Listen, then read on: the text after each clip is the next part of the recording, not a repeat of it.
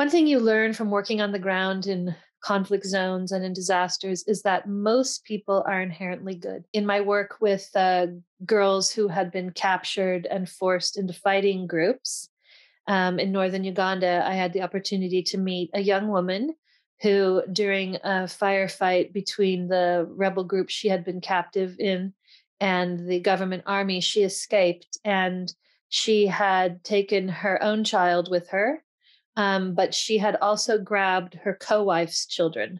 So she was there when I met her with three children, and she and her co wife, this other captive, had agreed that if either of them ever got an opportunity to escape, that they would take the other's children. And so I asked her, she's now back into a very impoverished area, which is totally war affected.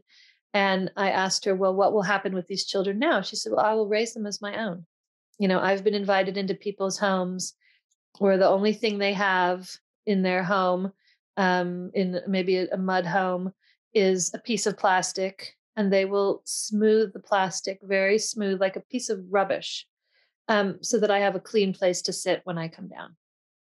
They may have one button on their shirt and it's buttoned. They treat themselves with dignity. They have a deep humanity. They do not give up, and they continue working with their families and their neighbors to do the best they can.